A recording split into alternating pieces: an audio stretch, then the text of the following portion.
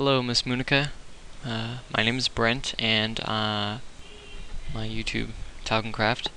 I'm going to show you a few things you can do with, basically I'm going to answer a few of your questions. The first question that you had kind of in the beginning was farming. You need the block next to the water, and the water will reach as far as 4 blocks like this. So it can go, 4 blocks in every direction, and you can even connect this to make like a box like this, so it'll even reach this corner one right here. And as you can see, even though I'm stepping on it, it's still still tilled. Yeah, you can walk on it. One thing I would recommend doing is putting a fence around it. What I usually do is once I get all my land tilled, plant my seed. Okay, so what I do is I put something above the water, and then I put torches on it, and then I just line it with the fences like this. And one thing that you will probably like is something called fence gates. It's like a door, but it connects to the fences. So you can go in, do your business, leave, close it, and you're good. Another thing is animals. You can create a pen for your animals, and then you can, let's see, and then you just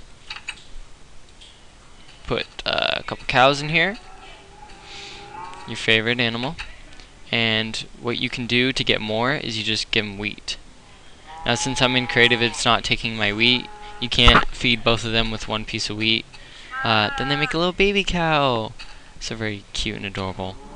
And you can do that with any animal, sheep, cows, pigs, chickens. So you can have a bunch of Rufuses, a bunch of Henrys. And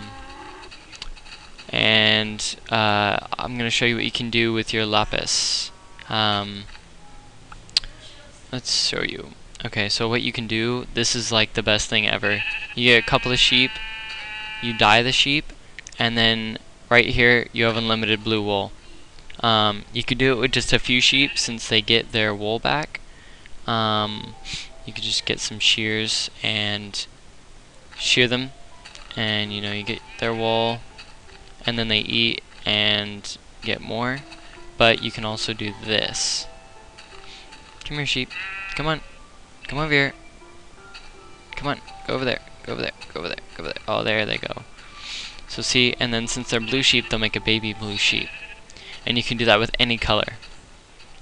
I think you can also take some bone meal, and you can, let's see, let's get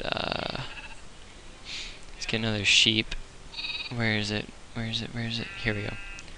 Another sheep. Where's the sheep? Where's the sheep? Man, I should have kept that in my inventory. Here we go. And you can, I think you can dye, yeah, okay, so once it's dyed, you can dye it back, and you can dye it any color. What was there was something else I was going to say.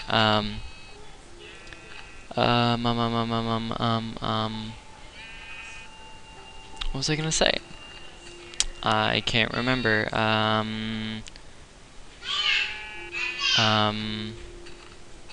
was gonna say something. What was I gonna say? Oh, you can plant other things than wheat.